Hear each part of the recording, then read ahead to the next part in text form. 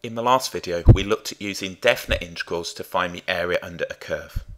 In all of the examples we looked at, the curve was above the x-axis. In this video, we're going to look at some examples when it's not always above the x-axis. I'm going to start off with a line. Hopefully this will give some understanding of why we need to split the integral. I'm going to have the line y is equal to x. So y is equal to x will look something like so. So I'll just draw a part of it. What I'm going to do at this stage is put on some x coordinates, and this point is going to be now x is equal to -1, and we'll put this point on x is going to be equal to 2. So y is equal to x. Let's say I wanted to find the area trapped between the line or the function and the x-axis. We can see that we're going to have two triangles here. If we look at the first one, the first triangle just here, well, that is going to have a base of 1 and a height of 1. So if I wanted, let's just put that on, the area of this one is going to be 1 times by 1. So 1 times by 1 and then divided by 2. So the area is going to be 1/2. If we look at this triangle right here, what we've got is a base of 2 and a height of 2. If y is equal to x, the x coordinate is 2, the y coordinate is 2, so those two lengths are the same. So this is going to be 2, this is going to be 2. If we do 2 times by 2, that's 4, divided by 2, that is 2. So we can see now that we have a total area trapped between the line or the function y equals x and the x-axis of 2.5. So total is equal to 2 and 1/2. We saw that we could use integration now between two x coordinates, as long as the function was continuous, to find the area trapped under the curve. So in this particular case, I should be able to say that the area will be equal to the integral from -1 to 2 of x dx. So let's go ahead and look at evaluating this. So what we're going to get then from here, we can say that the area will be equal to, if I now integrate x, we get 1/2 x squared, and we're interested now in the function from x equals -1 to x is equal to 2. So evaluating, I simply sub in the limits. So we're going to have now 1/2, and just putting this in. If I substitute in 2 here, I'm going to get 1/2 of 2 squared. Well, that's going to give me 2. What I'm now going to do is subtract away, evaluating -1. Well, -1 squared is going to give me 1, and that's going to give 1/2. If I now do this, we can see that instead of being 2.5, it's going to be 1.5, or if you like, 3/2.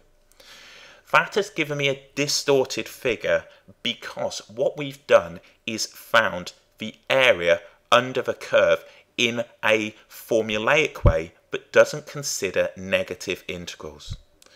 So what I should have done here is split this up.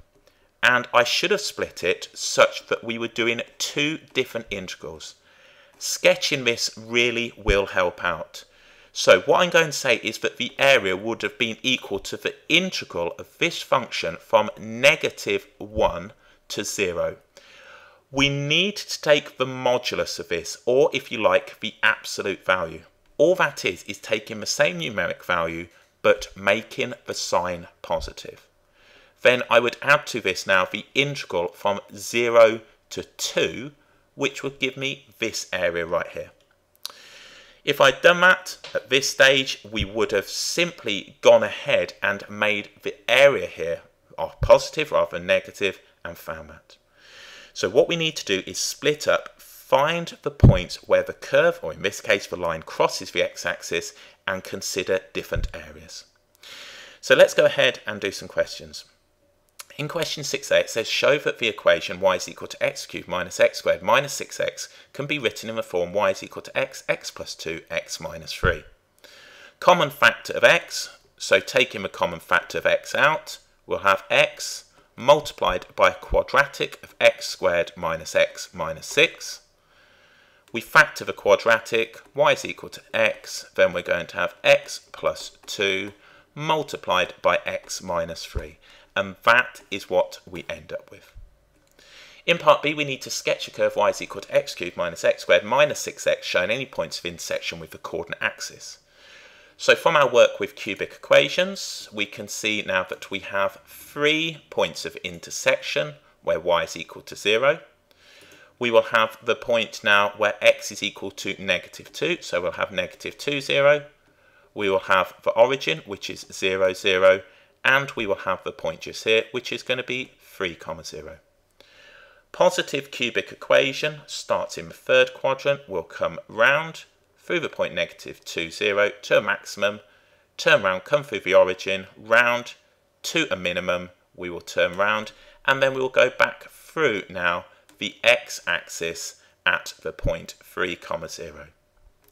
So this is now the graph of y is equal to x cubed minus x squared minus 6x, and we've got the points of intersection. In part C, we need to find the area trapped between the x-axis and the curve with equation y is equal to x cubed minus x squared minus 6x. So what I'm looking to do is simply go ahead and find the area. The area is going to be this part just here, combined with this part just here. This part that I'm shading now will give us a negative value. We simply take the absolute value of that. So what I'm going to do is write on here now that this point is going to be area 1. You don't have to, it's entirely up to you. And this point is going to be equal to area 2. So area 1 will be equal to the integral from negative 2 to 0 of our value here, which is going to be our expression x cubed minus x squared minus 6x dx. Now, this area 2 is going to be equal to the modulus of the integral from 0 to 3 of exactly the same. We're going to find now the modulus, the absolute value, the numeric value of our answer, make it positive if you like, and simply go ahead and use that. So let's go ahead and do area 1. Well, area 1 we're going to have now on here, if I simply integrate this, that's 1/4 x to the 4th. Then we're going to have minus 1/3 x cubed minus 3x squared. And we're interested in this from negative 2 to 0.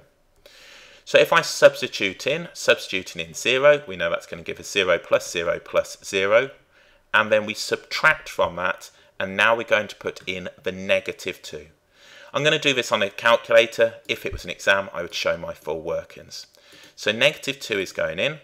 So what we've got then is the following. We've got 0.25 of that answer to the power of 4. Then from that, we're going to subtract that answer cubed divided by 3. So answer cubed divided by 3. And then from that, we're going to subtract now 3 lots of the answer squared. What do we get? Negative 16 over 3. So what we can say then is that A1, and just put in A1 is equal to now positive 16 over 3. So that's that one just there, that's 16/3.